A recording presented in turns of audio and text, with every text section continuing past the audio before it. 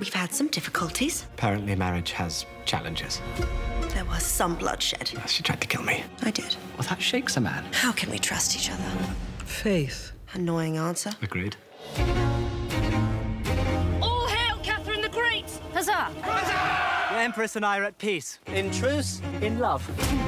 I may have some latent anger at times. Understood. I'm no longer the child bride who took this place. But I will be the leader I promised myself I would be. Letting all pursue their happiness as they see fit. That's a pretty good description of anarchy. Peasants! Welcome to the future. Let your voice be heard for the first time. It's a trick. We think she is a witch. It doesn't even look like me. And they do what with it? Line up to spit in its face. The hair's good. No, it's not. The eyes are wrong. They're the wrong blue. Yours are more crystalline. Out there, millions of hearts boiling with hate. You risk the legitimacy of your rule. An uprising is building. They're burning towns down. What would you do? You're the Empress. You say, we're all going beaver hunting. You're the worst leader imaginable. Spoken like someone who's never seen the joy and camaraderie engendered by beaver hunting. Here is a book on the science of marriage. A couple must stay balanced as we throw balls at you. I have you always. Ow! Sorry.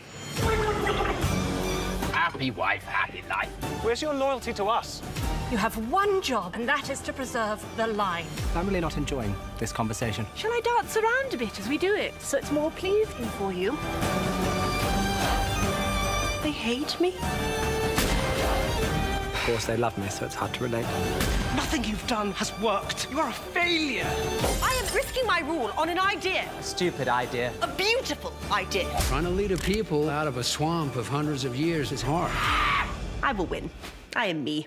I will pull this off. Your famous confidence remains intact.